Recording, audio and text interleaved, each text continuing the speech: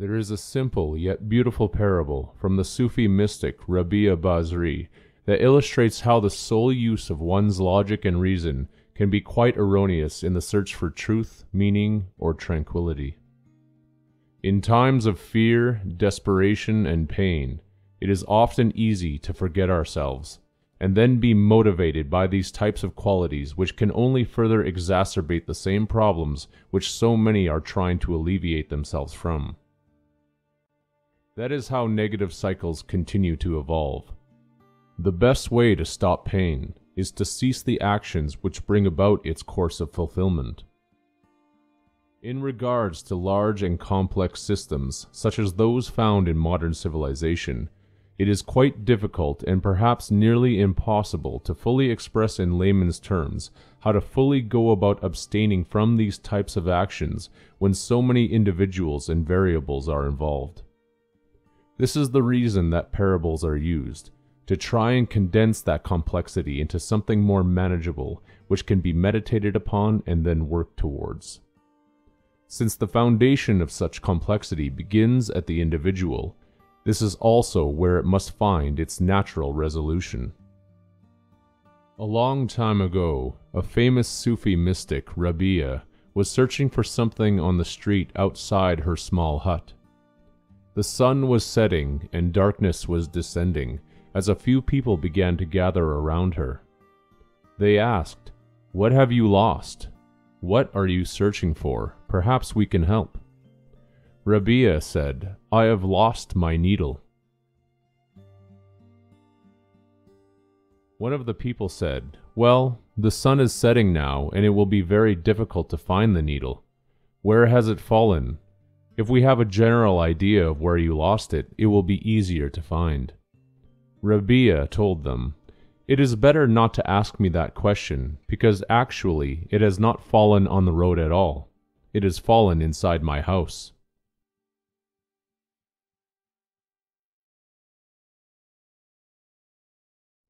Everyone started giggling as if she was joking. Then a skeptic said out loud, "We always knew that you were a little insane. If the needle has fallen inside the house, then why are you searching for it on the road?"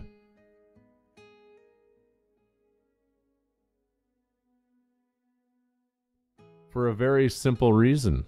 Inside the house there is no light, and on the outside a little light is still there, Rabi'a replied.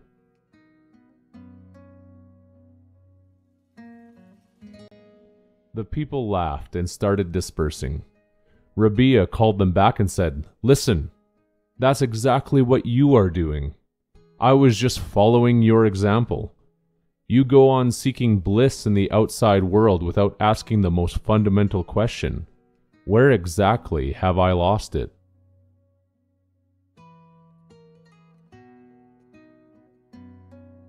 After a pause, she continues, "You have lost it inside, and yet you are looking for it on the outside for the very same reason. Your senses are outward bound. Your ears hear sounds on the outside. Your hands touch things on the outside. That's the reason why you are searching outside. For a very long time, I was also just searching on the outside. But the day I searched inwards, I was surprised. That is where I lost it, and that is the only place it can be found."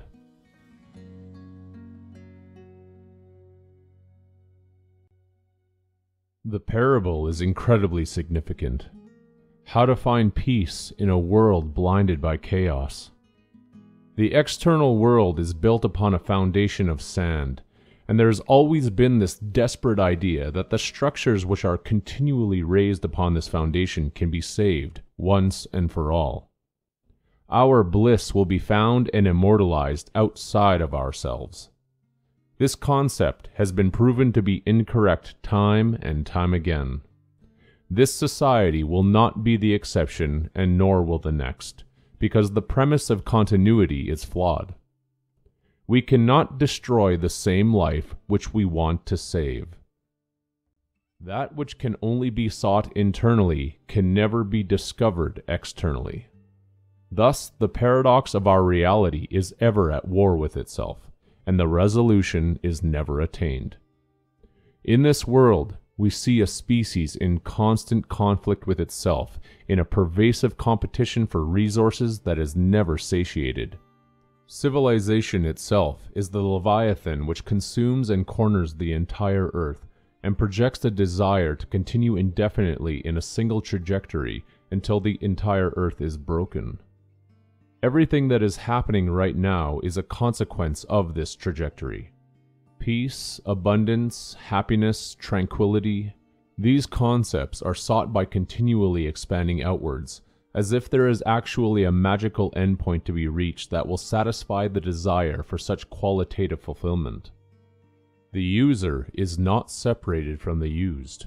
Hence the question, do we use technology, or does it use us? If one can fathom the correlation, there can then be seen the crux of the present issue. This is also why there are those that feel that they are alone.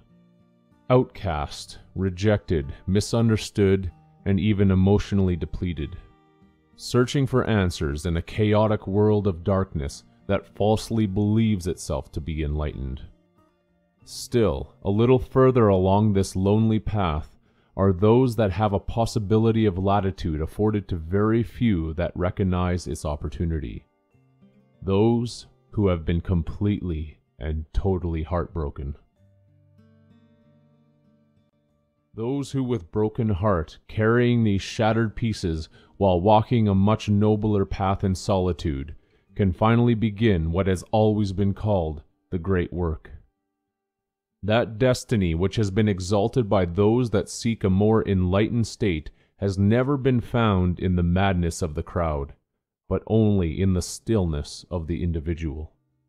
For only when humbled in such a manner can one see that force which comprehends more than any the effects of the heart, the earth. Spiritual attainment is not an easy assignment, and any who promise or indicate otherwise are the guarantors of heavenly mirages, feeding a diet of empty calories to the famished. Think upon it. Has anything of significant value in one's life required little to no effort? Why would the principles of inward levity be any different? There are truly no royal roads in this regard. To be called to walk alone should be considered an honor, not a sentence to feel self-pity and despair. Thus, if the world of mankind is rejecting you because you feel out of place, it is more than likely for a good reason. You are being rejected because you no longer want to follow the illusions and the chaos. You no longer fit into a world that caters to dreams that are built upon the foundations of war and death. As Jiddu Krishnamurti so notably stated, it is no measure of health to be well adjusted to a profoundly sick society. Hence, be in the world, but not of it. New dimensions of the heart then begin to open up, and a broader understanding of life is able to take shape. The paradox can be comprehended that only when we are completely alone do we finally see that we were never alone.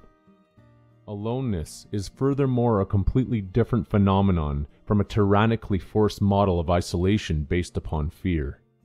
The isolated individual can still be in the crowd, and their actions will most likely remain selfish, while the one that feels the pull towards a higher destiny changes their quality to that of selflessness. To then give selflessly, from the heart and without the need for thought, which creates that which can be called choiceless action. The lost needle thus represents the needle on a compass which never pointed outside of oneself, but directs us instead to worlds of a far more profound nature than what is conventionally followed. The journey from head to heart, the external to the internal, commences, and the truth has obtained the opportunity to finally be raised from its tomb, to create its own destiny.